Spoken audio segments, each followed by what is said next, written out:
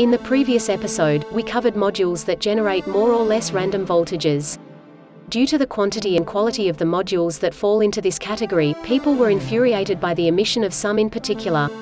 This is a random situation. Welcome back.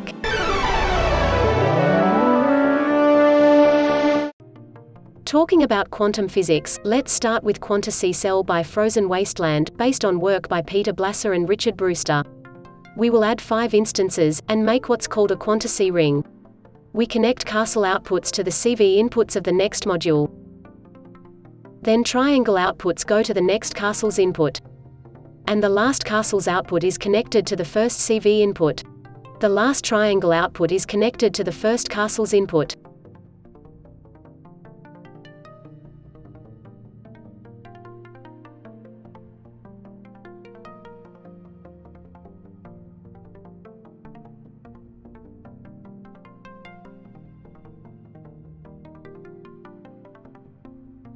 We will sum the rest of the waveforms in a mono channel.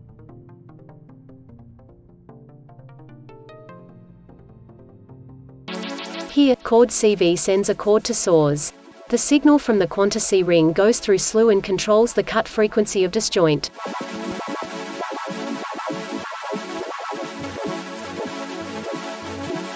Another suggestion was to use the random gate from Bogaudio's LLFO through slew.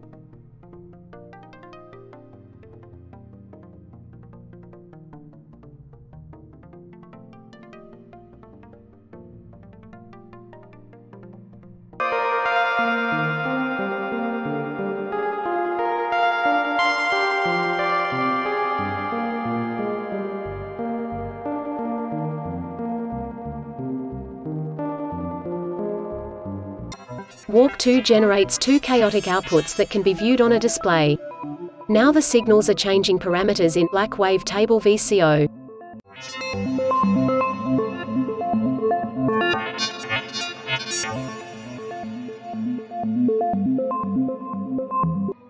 Walk is a slim version.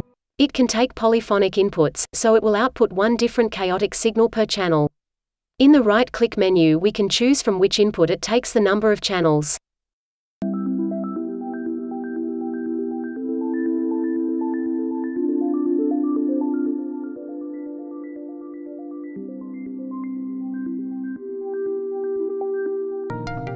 wiqid has a series of chaotic modules. Languor combines several chaotic LFOs at different speeds. In this case, the outputs are sending the notes and some modulations to palette.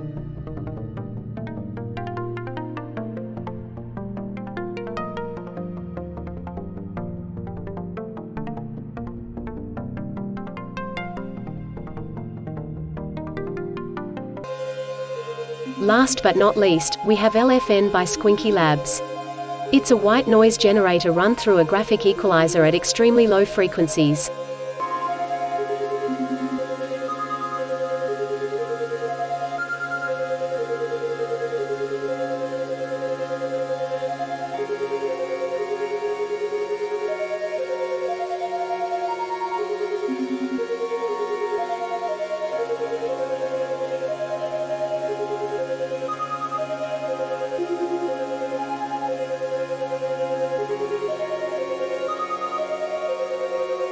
We're pretty sure you will find more unforgivable emissions.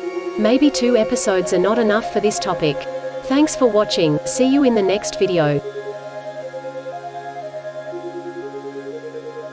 If you want to keep this channel alive, please don't forget to subscribe and hit the bell.